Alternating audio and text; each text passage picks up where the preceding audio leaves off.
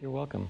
Well, we're here this afternoon with Dr. Quentin Schultze, who is a professor of communications at Calvin College in Grand Rapids, Michigan, who's written a large number of books and has been exceptionally thoughtful in the area of technology and the life of the individual believer and the worship life of the corporate community of the local church as well. And so, Dr. Schultze, thank you so much for being with us. We're very grateful that you're here on campus today to speak to a number of different groups. Thank you. My pleasure.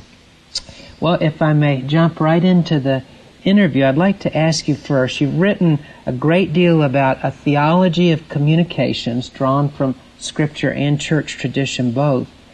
And what I'm curious about is what you might say Christians would learn from God's own practices of communication in Scripture, realizing, of course, we aren't the Lord and can't say, "Thus saith the Lord," but nevertheless we're created in His image. And so I wonder how you would say we might image Him in terms of our communications with one another. I'm going to start on what might seem like the back end of that question in order to get at what I actually consider to be the most important. God knows us. He knows us inside out, left and right, up and down. And when Jesus, as the Son of God, walked on this earth and would communicate with people, Jesus knew where they were at completely, knew what was on their heart, on their mind, not just what they professed, okay? And it's that kind of intimacy of knowing the other that we need to strive for.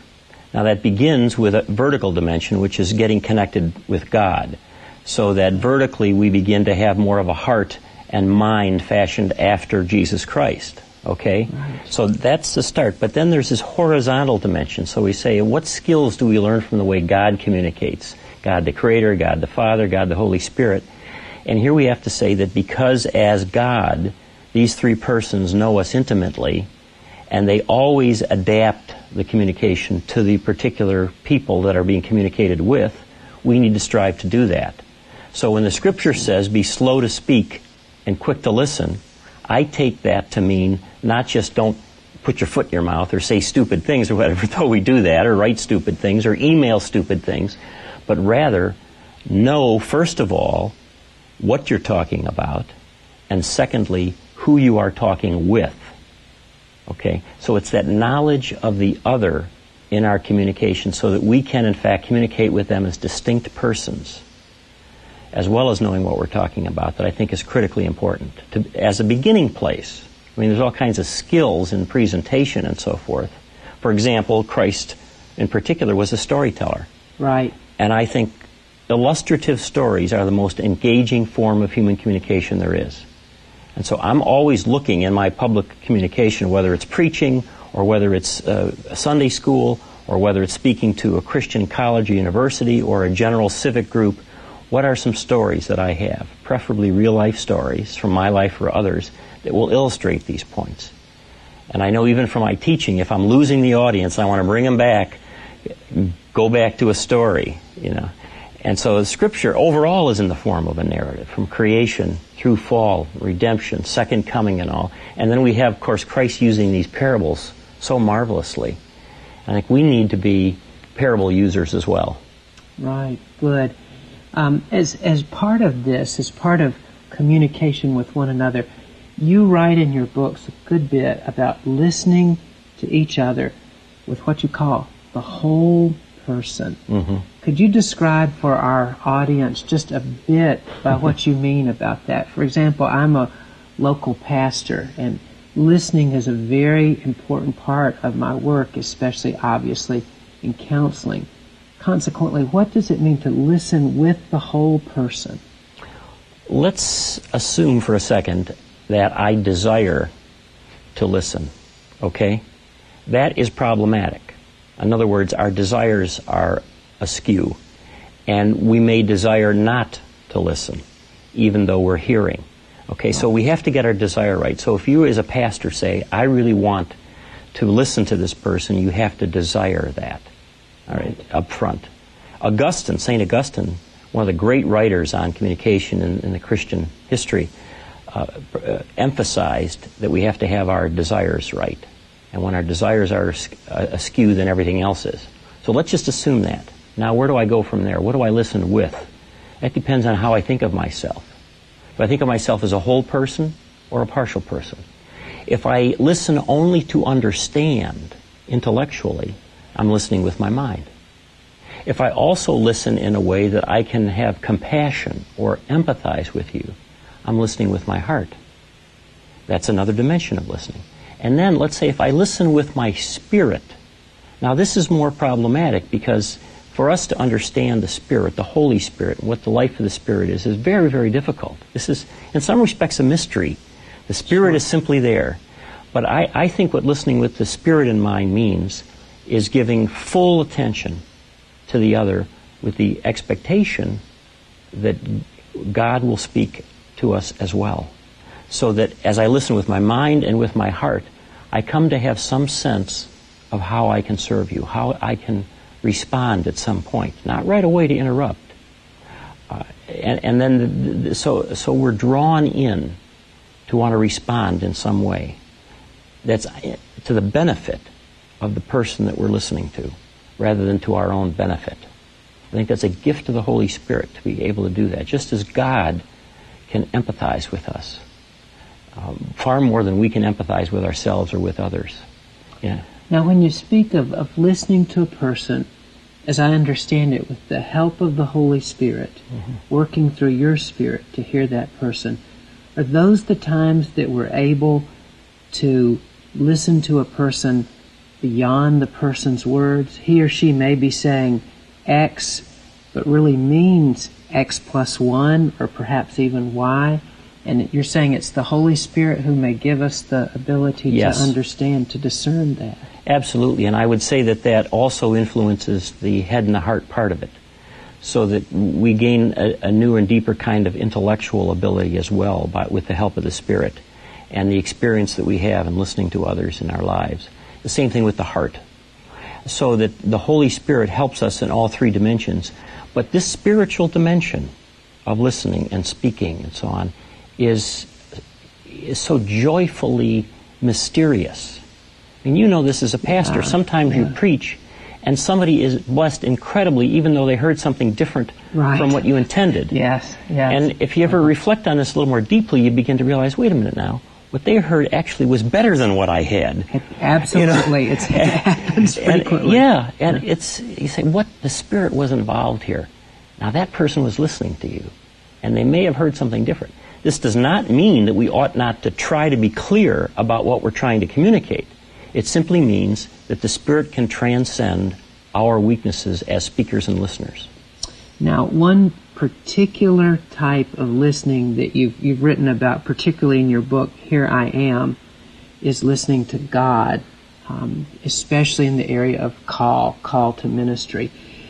Can you set forth for our audience, I don't want to tip them off to the full nature of the book because I want them to buy it and read it, but can you give us nevertheless, the audience who will watch this video, some idea of how it is that we listen to God truly to hear Him?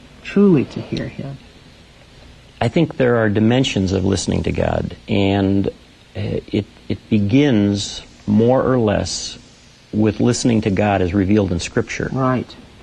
And so if we look at people in Scripture, in the Old and the New Testament, we say, how are they called? How did they hear God's claim on their life? How did they begin this journey to say, God, I'm yours? And in the Old Testament, the phrase that's used repeatedly is, here I am. Now, there's a New Testament version of that if you think of the situation with Mary, Jesus' mother, where she simply says, okay, I'm yours. Whatever you want to have happen through me, let it happen. May it be to me as you have said. Right. In other words, let your words come true through me. Let me be the medium, so to speak. So this is how we begin. And sooner or later in life, whether directly through Scripture or someone preaching Scripture or talking with them about Scripture, people suddenly get a sense that maybe God has a claim on them. And at that point, they have to decide whether or not, in listening to that claim, they're going to respond. And if they do, then they start a journey in response to that calling. And it's a lifelong journey of continuously listening to God, continuously praying, attending to what God is doing in their life, the needs around them, how to serve people, how to be a good neighbor in the sense of the Good Samaritan, and so on. And so it's a journey. Calling is a journey to a relationship with the God who speaks. And though it may start in Scripture, then God begins using all kinds of different things because the heart is open and the mind is open. So somebody's in a conversation with somebody and they say, you've said something there that I never thought about. Maybe that's a gift that I do have, and maybe I ought to pursue that, or maybe I ought to take courses for that, or whatever. And I don't want to say that you literally hear God, but rather that God's Spirit acts in such a way that we repeatedly open ourselves to these suggestions that God makes through others, through signposts. I taught now for 30 years, and the stories that I hear from students about how they zigzagged in life in different occupations and careers based on the way the doors opened and closed and God seemed to speak, there's no rhyme or reason to it. And so I say to people when I speak on this publicly, just think of Abraham. He's listed in the book of Hebrews as one of the great saints of old, the people who was really faithful, listened to God's call, said, "Here I am," repeatedly. And then the writer of Hebrews says, he went ahead in faith, but he didn't know where he was going.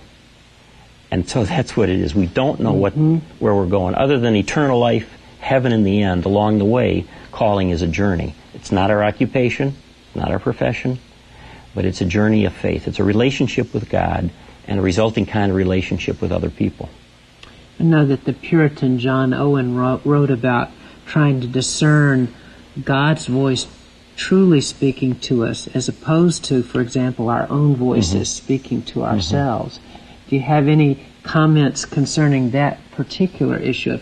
Because the society today, it's a lot of voices speaking to us, including our own. How do we discern out of that cacophony that this is God's voice?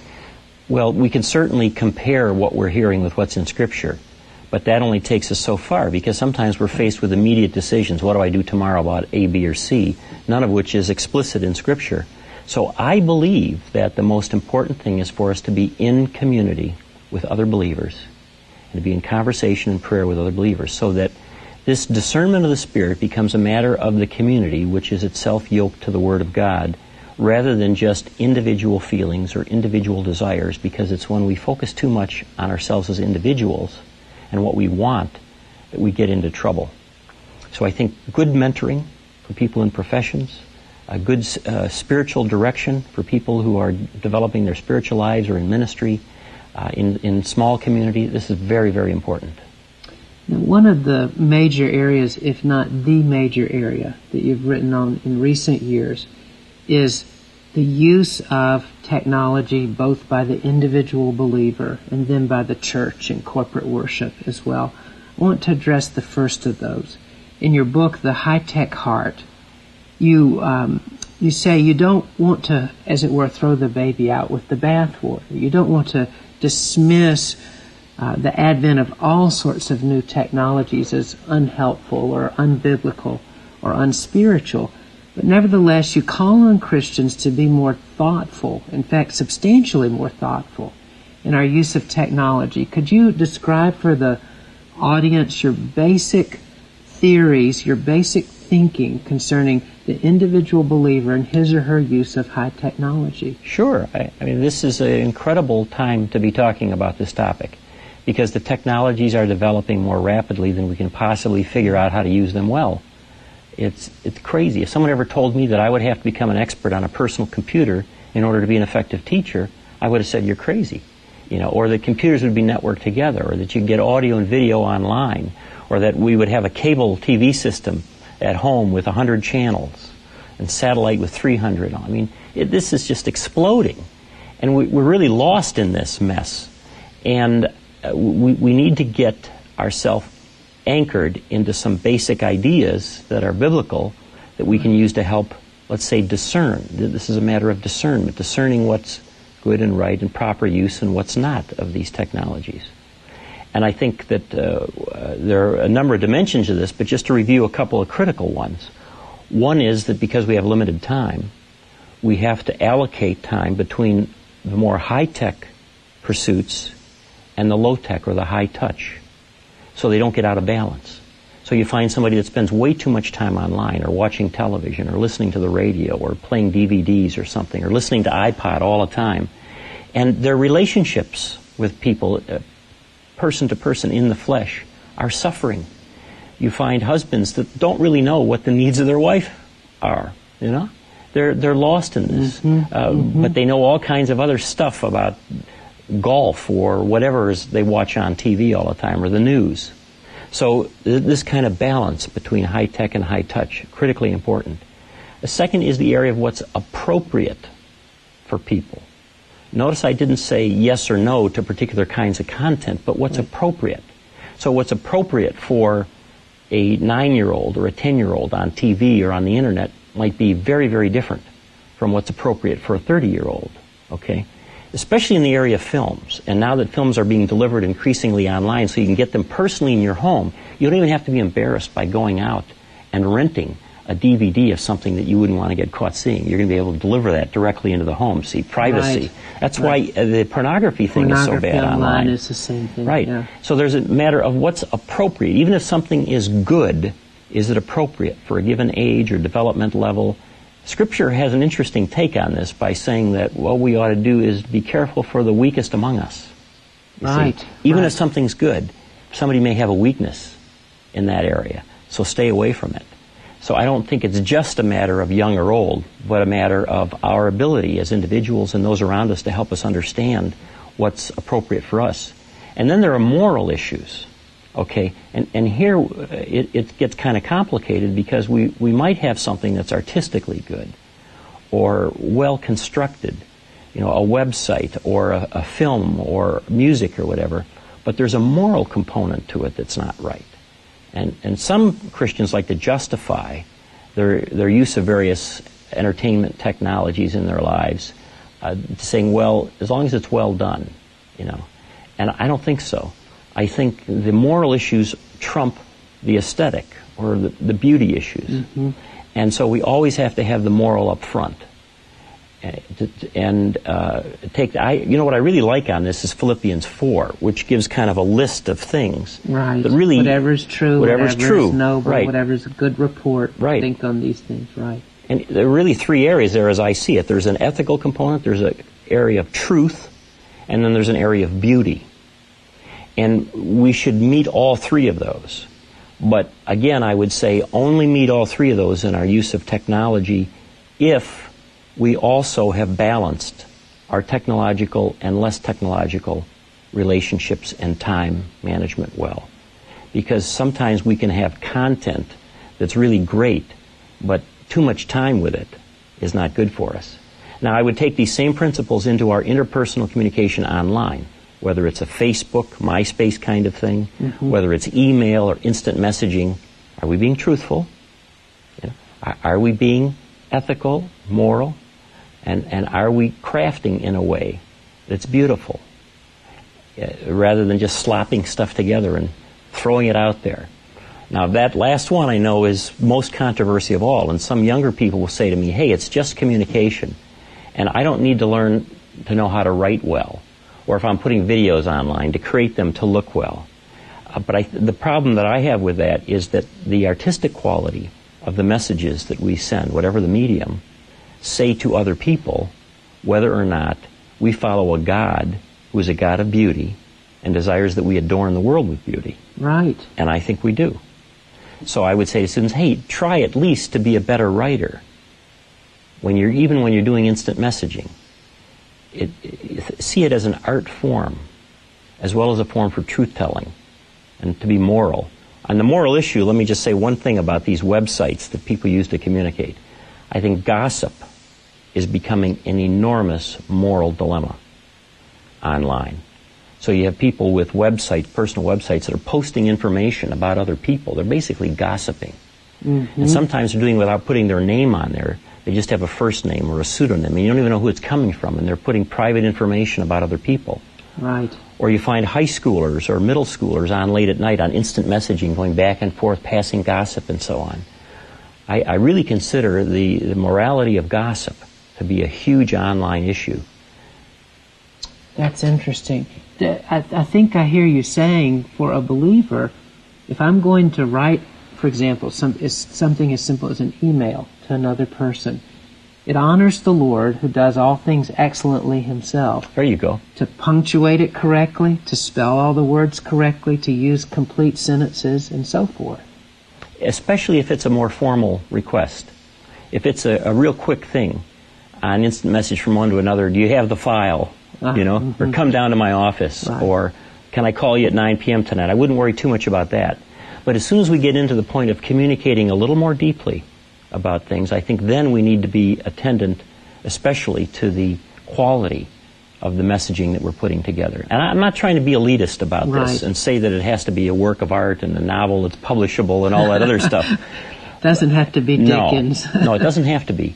But it does, I think, it should reflect the fact that God, through Jesus Christ, is the Lord of our aesthetic or artistic lives, not just the moral and intellectual and so on.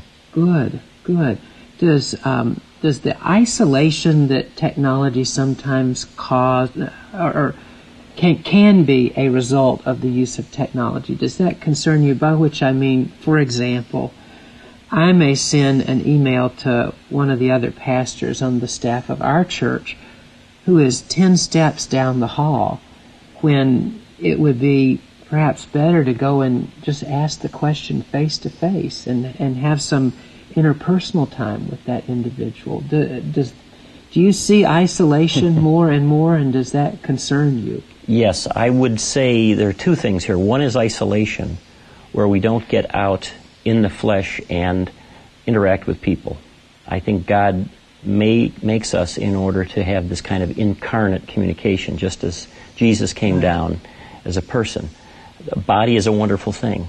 Being able to hold someone's hand, to shake hands, to walk the beach together and all this. The stuff that happens where we're proximate, close to each other, is very, very important. And that's generally where we find that the relationships become the richest, whether it's business rich or personal rich or whatever.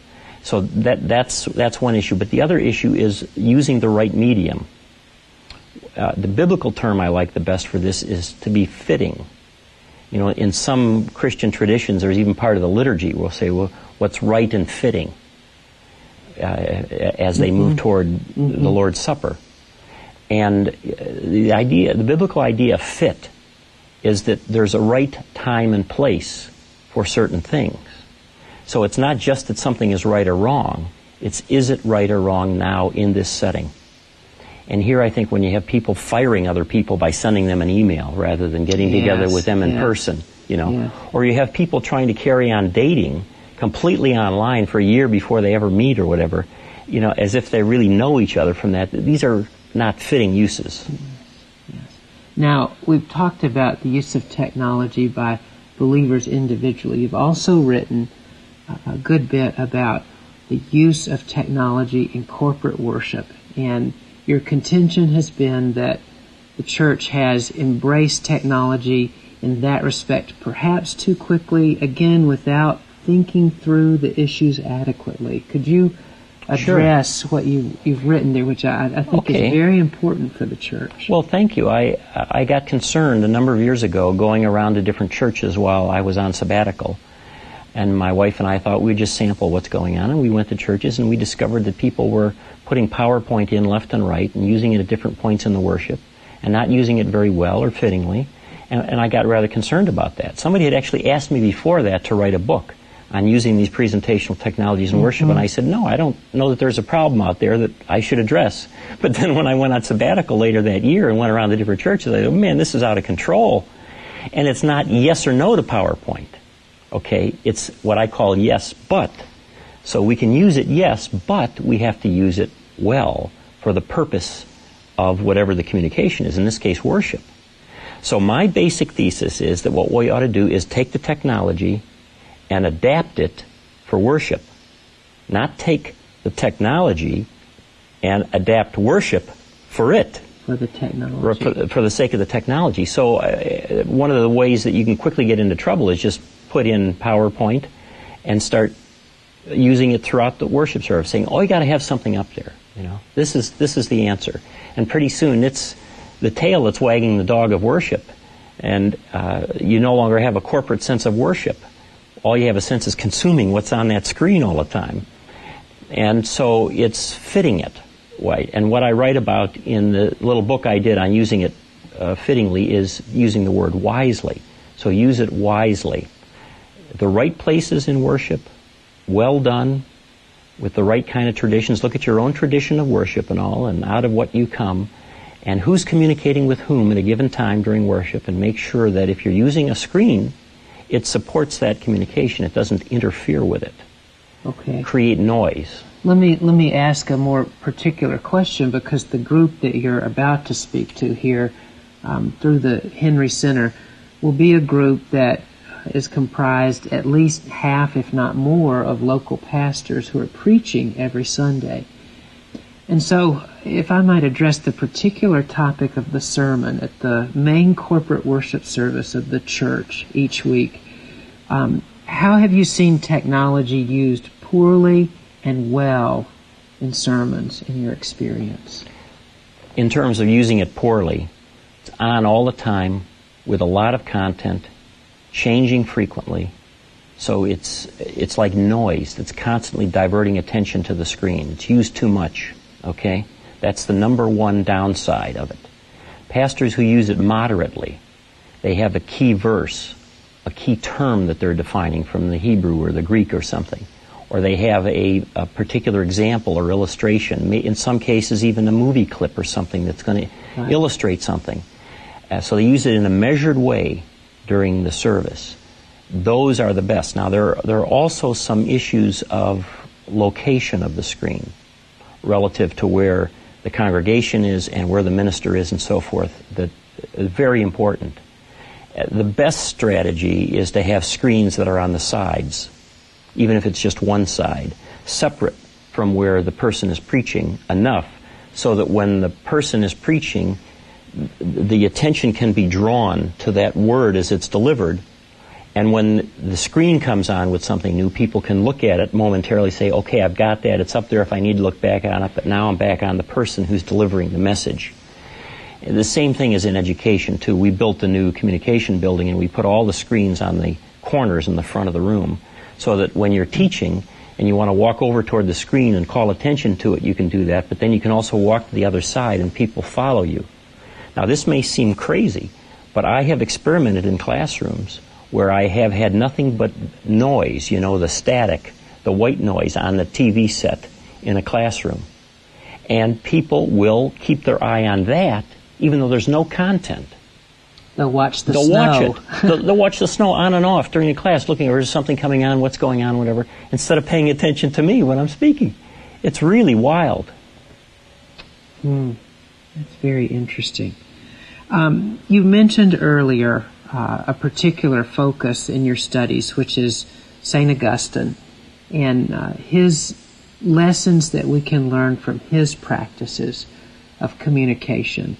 And I wonder, again, not trying to spoil one of your books so that people won't read it, but I do wonder if perhaps, since there will be a number of pastors and other communicators who watch this, you might be willing to share at least a couple of the helpful things practices that you've gleaned from Augustine's practices for communicators today. Augustine's understanding of human communication for Christians is rich. It's broad, it's deep, incredible stuff in there. He was a master communicator, then became a Christian, and said, how do I change my communication as a Christian now? From my desire all the way up to how I do it. He said, it's not that you are skilled or not. You should be skilled as a Christian, but it's how you do it and the motive that you have. And he wrote a lot about public speaking, including preaching. And his understanding was, which I absolutely love, is the motive that you have to go into this with is that your audience is your neighbor, in the biblical sense of neighbor, person in need. Mm-hmm. And the reason that God has given us this gift of speech is to love the audience as our neighbor. Now, in order to do that, we first of all have to know what a legitimate need is for our neighbor. So we have to be in vertical communication with God. Right. Okay, and so that God helps us become wiser and understanding about the real needs of human beings in this fallen, broken world. And then secondly, we need horizontal communication, listening, studying, of specific people, so that we get to know them well enough that we can, in fact, meet their needs through this gift of communication. Mm-hmm. So he was not the kind of person that said, you just deliver the word, you just get up there and preach it, apart from where the audience is at. You have to make some judgments. In the case of a church with the congregation, what's going on in this congregation? What seem to be their anxieties? So that a sermon on the same topic, let's say fear not, might be a little different today in its examples and illustrations and all in North American consumer-oriented culture, where people have a lot of stuff but still feel a lot of anxiety, than it would be in Western Africa, where somebody's preaching on it, and the fears and anxieties that people have to do with the political situation or scraping for food or whatever, you see. So he was very much attuned to particularizing the message by contextualizing it for a given group, a given place and time. And so I've learned increasingly that if I'm going to speak anywhere, I have to spend some time knowing those people. Even if it's talking to people who know people there, if it's a church or another school or whatever, or looking at their website or whatever. And you're bound to get into trouble, Augustine would say, when you're quick to speak and slow to listen, because you don't know what you're talking about, you don't know who you're talking to, but you're jumping in there. And I think this is where a lot of preachers get into trouble, because they think they're communicating, they're connecting with their congregation, but in fact, they've got the word, they understand the word, let's assume they've interpreted the word correctly, but the way they talk about that word doesn't connect with people, you see, even though it's very true. Well, we thank you very much for your time, for giving us this interview, and really thank the Lord for your writing. He's given it to individual believers and to the church for His glory and for the blessing of His people. And we are grateful to you. I appreciate it. It's an honor. Much. Okay. Thanks.